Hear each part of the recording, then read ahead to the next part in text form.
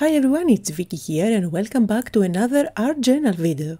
Today I'm going to play with these new foam stamps. These are all designs by my friend Keren Tamir and you will find her YouTube channel linked down below. They are available by Joggles and they are really fun to work with. I'm going to show you all the designs available along with a few ways on how you can use them, and I'm going to make a page as well on this video where I will be using a couple of them. Now, a fun way to use these foam stamps is to work with acrylic paints and your gel plate. So I'm going to apply a couple of colors here and I'm going to blend them directly on my gel plate. The acrylic paints that I'm working with are by ARTEZA and I do have a coupon code for them down below. I'm just going to use my brayer and I haven't removed the backing from my gel plate. I like to be able to move it around as I'm using my brayer. However, it slides on me, but I really don't care. If you don't want this to slide on you, just make sure that you remove the backing from your gel plate as well. Now I'm going to ink up those foam stamps and you can see the lovely designs. Since it is black on black, it is quite difficult to catch on camera, but by adding some paint on them, you can easier see the designs. So the second one has some letters on top, and the third one is full of bubbles, really fun. And of course, on your project you can use a stamped image like this one, or you can use the print. So I do have a bunch of tissue paper on one side of my table so that I can pull some prints whenever I'm creating something interesting. And I never throw them away, I just pull prints one on top of the other until I find that something is quite interesting so that I can use it on some of my pages. Another way to stamp with them is to apply with a brayer directly on top of them some paint. This is where I'm working with white acrylic paint. And I'm just going to ink up everything so you can easier see the designs. So some of them come separately, but these three of them are in a set, so you can use them to create a flower, just stamp many petals. You can use them as trees. You can also use them as leaves along a stem with a big flower on top. There are so many different ways you can use those. These are great for backgrounds. The XOs is one of the stamps that I will be working with today. These are also great for backgrounds. They create those splash looking designs. And let's move on to the next one. This is a beautiful flower and you can pair it with this leaf. But again, if you are quite creative, you can create so many different things with them. And here is my favorite one, the Lightbulb. I will be working with this one today. Don't be afraid to use different mediums like inks and not only acrylic paints. They are really fun to work with and they are really easy to clean up. You can wash them on your sink if you like, or if you are like me and you don't want to bother going to the sink, then just use a baby wipe. Now, just like always, you will find a list of all the supplies that I'm using with links to online shops down below in the description area. And here's another tip. This is a stamp scrubber by Picket Fence. This is a new find while I was in Creativation last January. So I find that this one removes paint beautifully from those foam stamps.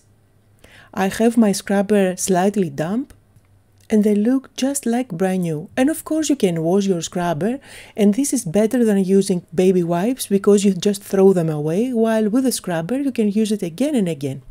Now I'm going to start working on my double page today. For that I'm working on my Dylusions book, and I have one of those old tissue papers that has some printing on top, and I'm going to stick it down on both pages by applying some matte medium.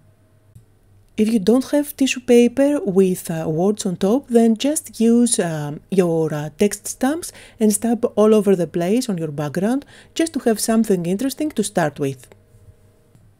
Now, to apply some color, I will be working again with my ARTEZA acrylic paint since I have them on my table. I'm going to apply some dots directly on my paper and just spread it out with my brush. I do dip my brush into water. This helps the paint move easier. And then I'm going to mix in a second color. And so I'm going with purples and blues for today's background. I'm going to allow those paints to blend in together, and I'm working with a lot of water so that I can thin it down This way the colors blend in easily, they don't go as opaque on the page, and I'm not covering up completely the text from the previous layer. You can let it dry or just use your heat gun. I'm quite impatient, so I cannot wait for things to dry. And now I'm going to bring in some white acrylic paint just to tone down the colors a little bit. You can do that with gesso as well. And notice that I'm going only up and down for this background. I just love the look. Now let's make this background more interesting and add some visual texture. For that I will be using my XO foam stamp. I'm working on my gel plate as a palette, so I'm applying some dark blue there, and then I'm going to stamp by picking up my acrylic paint from the gel plate and then stamping all over the place. Now, since I don't want to have a repeated pattern, I'm not inking up the whole stamp. I'm just inking up areas from it, and I also turn it around. Now I'm going to pull a print out of this. I told you I have some of those tissue papers that I keep along with me, and I just print on top of them again and again, so nothing goes to waste. Now I'm going to do the exact same thing, but this time I'm working with white acrylic paint, and I haven't cleaned up my gel plate at all. And I'm going to do the stamping directly on top of what I've stamped previously. This way the previous XOs look like a shadow, nothing matches perfectly, and that's the idea. And now with my brayer I'm just picking up any left white paint from the gel plate and applying it on my paper. And I love how this looks, so I'm going to add just a little bit more. So by now you can probably tell that I don't have a specific plan on my mind on how I want my background to look. So I'm just playing with paint and ink, applying more layers one on top of the other until I'm happy with the outcome. On this stage, the only thing I know is that my focal point is going to be yellow, since it is going to be my light bulb. That's why I'm working with colors that will help that focal point stand out later on. I'm adding some splashes, which is a technique that I always like to do. Now I'm happy with how my background is looking. I'm going to leave it aside and work on the focal point. For that I will be working with my acrylic paints on the gel plate to create a background, and I can see on the labels which one is opaque, which is semi-opaque, and since I want to have a thick first layer, I am going to mix up some white, which is going to tone down the color as well as turn it into opaque. So I'm going to do the mixing directly on my gel plate, and you can see that these two yellows are very close to each other, so I wasn't too happy with that. That's why I'm going to bring in a third color directly on top, which looks more like orange, to darken it up a little bit. Now I like it better, and I'm going to pull a print. And I don't know about you, but playing with my gel plate and all those acrylic paints and the colors give me so much joy, so I really had so much fun while I was creating this journal page. So now I'm going to pull the paper, and you can see the beautiful blended look, and the fact that I'm working on a dirty gel plate gives me more interesting looks than I actually expect.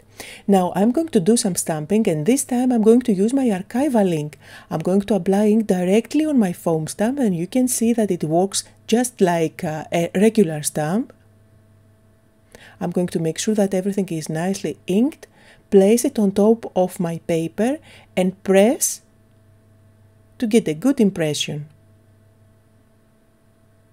And you can see the lovely stamped image. I'm absolutely happy with this one. Now I'm going to use my scissors and cut it out. So this is going to be my focal point. Now back to my background, and I'm going to do some stenciling with embossing paste. I'm using an old stencil by Team Holtz with those rays.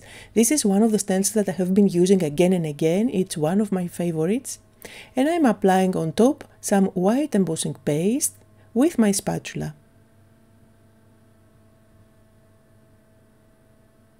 I'm going to add some glue at the back of my light bulb and stick it where those rays are. And then I'm going to have some fun with my acrylic markers. I have a bag with acrylic markers that I have been collecting for some years now. Most of them are by Pebeo, and I do have some by Liquitex. I like that they come with different nibs, and you can choose which one you like to buy. The colors go opaque on top of other colors, so they are going to completely cover up anything underneath. And you can see here how this red acrylic marker is going to cover up completely the black. And since this is acrylic paint, it's going to dry permanent, so it's not going to mix with anything you do on top of it. I'm going to use the white acrylic marker to add some highlights at the top. And you can see I can even smudge it with my finger before it dries. I just have to be quite quick. And I do have a few markers here that are by Pebeo, but they are oil-based. So I'm going to use this one, which is copper, and it is shiny. This goes opaque as well. And I'm going to go over that line. You can't really tell on camera, but it is nice, copper and shiny there. And now I switch to my white gel pen just because it has a very fine tip to add some highlights here and there. Now I'm going to use some black cardstock and I'm going to create a little plug for my light bulb. I just did a rough sketch with my pencil. Now I'm going to cut it out with my scissors, but once I place it on my paper, I will decide on how big I actually want this to be. So I am doing a little bit of paper piecing here. It's a lot of fun to create your very own elements, and you don't really need to have a stamp for everything. Now to complete my plug, I'm going to use this silver cardstock, cut out two very thin little pieces. These are about the same size. I'm going to make sure that the top edge is slightly rounded. And then I'm going to stick them on my plug.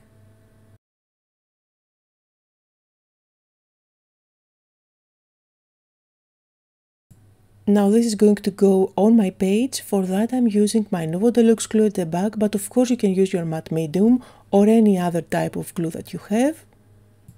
This little detail completes the cable, adds some shine on my page, and I like how the main focal point, the bulb, has an extension on the other page, so it kind of brings everything together. Now for my quote I'm going to combine stamping with printed letters. For the stamping I will use this foam alphabet. This is a stamp set by Team Holtz. I like to collect alphabet stamps. I absolutely love them and use them throughout the years on my art journals.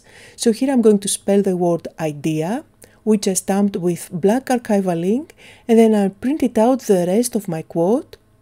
And I'm just going to cut it out into thin strips so that I can stick it down. So the whole quote reads, "Everything starts with an idea," and I think it is super appropriate with my light bulb that says create art.